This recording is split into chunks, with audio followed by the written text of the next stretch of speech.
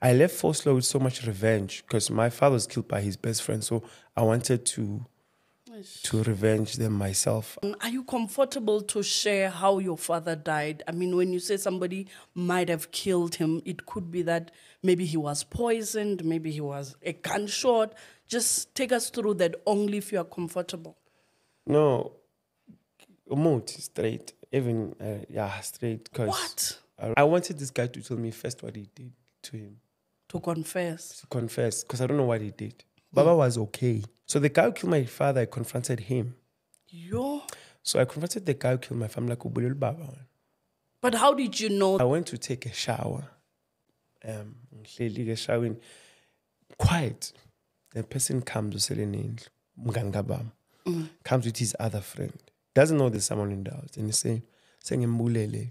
Nkosi yami. And fully naked. Yeah. So Mang sat don't took me. So he passed away 2011, December. I only accepted that he passed away 2016. Exactly. The family, my mother's relatives and my father's relatives took everything. Not even a teaspoon that they shared with me. Clean. And everyone actually I grew up with and passed away. Then life became tough.